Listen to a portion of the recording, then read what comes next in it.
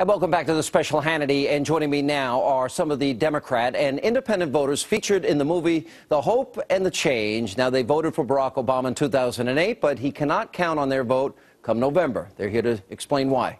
Welcome, all of you. Thanks. You're all big movie stars now. Thanks for being with us. Let's talk about where you were then, where you are now. What happened? Because the movie just shows all this excitement and everyone caught up in the moment. What happened? Well, in the beginning, in 2008 at least, I was caught up in the moment too. I had that hope, that dream, that, wow, look at this guy, you know, this is going to make things better. This guy's going to make changes that we all need. We're going to see our GDP go up. We're going to see jobs. We're going to see things made in America. It was a lot of bliss, at least it seemed it would be. And you're a small business owner? I am. Okay, and how was your business from 4 years ago? It certainly hasn't gotten a whole lot better. There are moments when I think things are going great, but right now it's in a slump. Yeah. Gerald, you really, I listened to your comments, watched your comments a lot during the film, expressing a lot of disappointment. Yes. Tell me how you were then versus how you are today. Well, back then, I think there was a lot of excitement based on a lot of things that were going on. I mean, he was a very charismatic individual that we were excited about. And as someone who's always voted, straight party line voting, I've never had to really deal with certain issues, if you will, as a part of my decision for who I choose to vote for. But over the past 4 years, I'm a ordained minister. Yes, sir. And because of that, the past 4 years have been kind of a trying one for me, because I've been asked basically to try to accept some things that I fundamentally cannot accept. So would one of them be the contraceptive mandate in the Obamacare bill? Just curious, based on the fact that you're a minister? Well, that's part of it, but it's really the same-sex marriage issue. You know what stood out at me? Amy, let me ask you this. You know, he's going to unite the country. Everybody's excited. And I look at how he's running this campaign. Are you following this campaign closely? Yeah, of course, absolutely. It's important. Well, I think it's important. But do you see the change in tone? In other words, it's so divisive. He can't run on his record. He's not, you know, he's not the unknown quantity he was reading from a teleprompter. Is that very discernible for you? It's very clear, absolutely. Gosh, it's so transparent, the non-transparency that there's been. It's so clear now that he's not capable or able to do the things that he said he was going to do now. You can see it in the ads that he runs for his campaign. There's no basis. There's no looking at the issues. It's attacking personally. Yeah, well, Romney, apparently, we didn't know it caused a woman to get cancer. And he's a felon. And he's a tax cheat. And, by the way, he wants dirty air and water for our children. I mean, that's what it's now been reduced to. Right. Chad, you are a construction worker. Yes. I don't know to the extent you know my background, but that was my background for many, many years. I worked every area of construction. I have many friends in the construction business. Most of them are hurting. Most of them are struggling to keep, you know, afloat right now. You experiencing the same thing?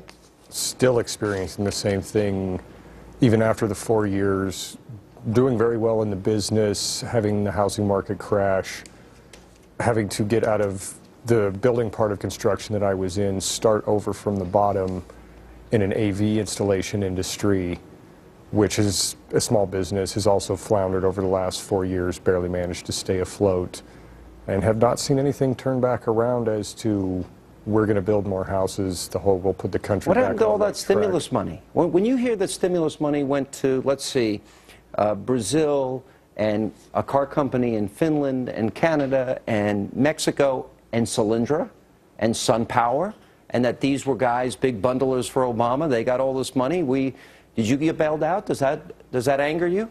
No, I hope the car company in Finland's doing better, though, because the rest of us over here aren't. So with American tax dollars, you want them to do well? Tax dollars? No, I don't want them to do well. I want him to stimulate this country with the money. I want him to keep it here, make us what we were. How many of you think, just as a show of hands, if I may, and we're going to get you guys in the back row, I promise, how many of you think that the president really believed redistribution was the answer, and that he tried it, gave us $5 trillion in debt? And how many of you think that that economic philosophy is a failure? I do. You do. You believe it would still work, ma'am? No, it's not that I didn't raise my hand because I think it still works. I don't think he knows where to go right now. I think that he, got everybody excited. Everybody was hopeful. And now we're starting to realize that it's not. The change that he promised didn't come. What else does he have to promise? I think he's now trying to get excited in other ways, like he's going out with the celebrities, he's becoming a man's man, he's, trying to be laid back. That's not where we're at. That's a really good point, and we're going to pick up on that when we come back. And thank you all for being here. But you're all movie stars, and we can, George Clooney, watch out. He said, President Obama said about George Bush in July of 2008 that George Bush took a credit card to the Bank of China in the name of our kids, and he rang up, $4 trillion in debt. It's now $9 trillion. That's irresponsible. That's unpatriotic. $4 trillion, 8 years. We already have $5 trillion going on 6 with Obama in under 4 years. What does that tell you about money? Well, it tells us that they're printing money, but I think that gets back to the heart of the issue. Spending money. Yeah, it's spending money. That's where I messed up when I was looking at this election. Is he said all the right things, but I never asked, and he never said how he was going to do it. And I think he realized when he got in, he didn't know how to do it. Yeah, good point. Michael? I just believe he screwed us over, and he gave us hope, but the change came for him and his family, not for the average American person. Yeah. One of the things, I want to ask all of you this general question that I have. I'm a conservative. Most of you know that. I tried to vet the president in 2008. And I went back and I looked at 20 years in Jeremiah Wright's church. I interviewed Jeremiah Wright. That was the last interview he did in that election cycle in March of 2007. I looked at his relationship with Bill Ayers. He started his political career in the home of an unrepentant terrorist who was part of a group that bombed the Pentagon, the Capitol, and New York City Police Headquarters. Throughout the course of that campaign, he was asked one question about Bill Ayers. Gave speeches with him, sat on boards with him, and he said he's just some guy in the neighborhood. Do you think his policies represent some of his radical background? Do you think he's more radical than you thought? Yes, hands up. Anybody? Yes. Yes? Yes? No? No. Would you hang out in Jeremiah Wright's church for 20 years? No. That part, no. I would Would you not. give a speech with an unrepentant terrorist that was part of a group called the Weather Underground? Well, I guess what I should clarify my no is that... All right, I'm being really mean. I'm just asking a serious question. Ask the question. And the truth is that if I don't know the things that you're speaking on, then I can't have an opinion on it. But what I do believe is that my opinions that I do have of Obama are based on the fact of what he has promised and what we actually got. I can't say a whole lot about whether or not his policies are a failure because I think he missed an opportunity. He had the ability to execute, and he spent most of his first year, at least, trying to get everybody to agree. So this is more about results for you. Well, it's 100% about results. Yeah. So do you think vetting a president, though, on these important issues, I just think it told us a lot about him. And I was widely criticized. The president mentioned me as on the campaign trail at least 10, 12 times in 2007 and 8. He doesn't really like me. But I saw that he surrounded himself with radical people. Do your friends tell you about, any opinions on this? Do your friends tell you about what you might have expected? Do you wish you vetted him, in other words? Maybe that's the question I'm trying to get to. Yes. You wish you did. A lot of things. You got to understand, when you have been raised in a democratic home and you've been basically taught to just straight party ticket, there's an option when you vote. You can just check that box and then everything down. And you're not even given the opportunity to really think for yourself. I like your intellectual honesty. What do you think? Do you think you know more about him now and maybe we just didn't pay attention to these things? Yeah, I definitely feel I know more about him now. I think before it was a lot of, shining lights and snapshots and smiles and all that stuff that, drew many voters to him. And I'm an independent, so I didn't exactly grow up in, and the household I grew up in, a father that was Republican, a mother that was Democrat. So they basically went to the polls and canceled each other out. Yeah. So for me, that's why I became an independent. I said, well, I want to, I don't want to vote by party. I want to vote by candidate and see what they bring to the table. There's a good and bad on both sides. Yeah. No, I think, anyone else on this? Yeah. Yeah, I'm an independent, and I almost always vote conservative, Republican, whatever. Yeah. And I didn't because I was frustrated, and I think that's why I didn't vet him the way I normally would have. He said everything. By the way, I was frustrated with conservatives at the time. I thought they spent too much money. But the biggest deficit George Bush had was $450 billion. We have not had a deficit under Obama under $1 trillion. But that seemed big then, right? Yeah, we didn't know what was coming. No, I agree with you. And yeah. I don't think he was actually, if I'm being honest, any more radical to me then than he is now. And I'll tell you why. Because earlier on, with the lights and the pictures and the hope and the charisma and the dreams, you were blinded. And now the curtains are open. We see the man behind the curtain. You see, I viewed it as, I called it Obama mania, like people were in a trance. Yes, we can, Obama, change, change, change. And I'm not blaming people. I think it's easy to get caught up in the moment. If you go to a concert, right, you get caught up in the music of the moment. Let me throw out these numbers. 1 in 6 of our fellow Americans now live in poverty. 15 million more Americans are on food stamps since Barack Obama became president. 25 million Americans un- and underemployed. Over 100 golf outings, Nantucket, Hawaii, basketball, concerts. What do you all think?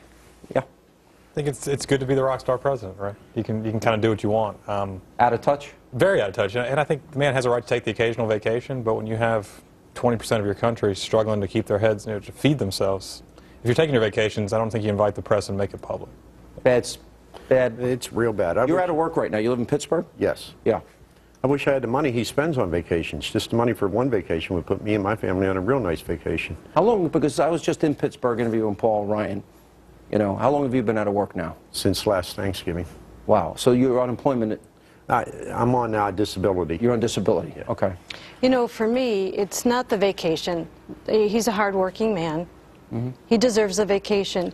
For me, it's more he's out of touch. He's out of touch with what all of us, the middle class, have to deal with on a day-to-day basis. I had a conversation with a friend of mine before I came here, and she said to me, "Thank you for being our voice. You have an opportunity to talk for us. Maybe somebody will listen." And that's all I want, is somebody to listen. We complain, he's always doing the things that he wants to do, being able to go out with, the movie stars, get into that whole rock thing. We the middle class would just like to live a nice life. Let our children see a nice life. The thing that upsets me is that hope. The hope was for my kids. My daughter is losing her house because what she bought it for and what she's trying to sell it for is like half. Scary. It is very It's scary. These are scary times. What I'm afraid of is we'll become Greece. 24% unemployment right now. Average American in 3 years has lost 39% of their saved wealth. Average home price across the country is down nearly 40%. Reaction. And then compare it to the vacations, the lifestyle. What he probably spent for his family on airfare to get to Hawaii could probably pay my bills for a few months. To know that I'm spending 40 cents off of every dollar I He could pay for a earn. couple of years. I know the price of an hour on Air Force One. Did you know him and his wife flew separately to Nantucket? They couldn't coordinate their schedules and flew back separately. That means twice the cost. I think it's so sad and mind-boggling that the very things that he thinks are keeping him in touch with all of us are the very things that are pushing him further away and making him seem so much more distant and not in touch with what's really going on with the country. Look, we're out of time. Thank you all. I think your message, ma'am, is heard loud and clear. And I wish your daughter and all of you, I hope you get working soon. Good luck in your business. And thank you all for being here and telling your story. Appreciate it. Keep us in your prayers, Minister. Yes, sir.